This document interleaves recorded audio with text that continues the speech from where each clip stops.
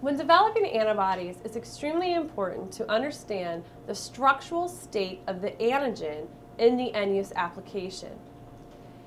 There are multiple end-use applications that use antibodies, and some of them are denatured, where the proteins or the antigen is denatured, and others, the antigen is remained in a conformational state.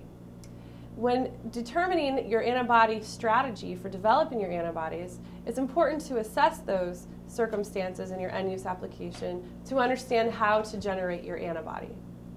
If the antibody is going to be used in a Western application, it's important that the antibody recognize linear epitopes versus conformational epitopes.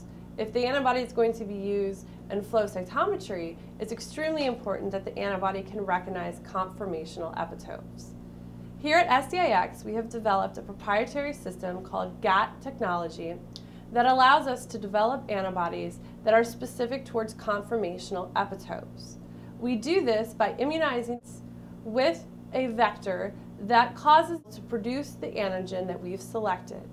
Typically, we scan an antigen and select about a 100 amino acid region that has low identity to other paralogs, but is also thought to be expressed in the protein either on the surface or in a structured or compact structured state that recognize this conformational epitope.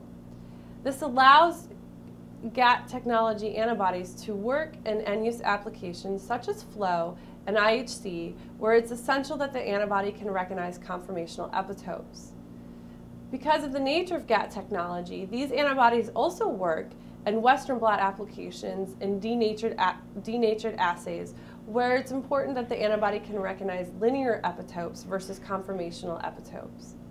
It's extremely important when setting up your antibody development strategy that you have a full understanding of what the end-use application and the state that the antigen is going to be in the end-use application, to ensure that you've developed an appropriate antibody that will recognize with high specificity and sensitivity towards that antigen.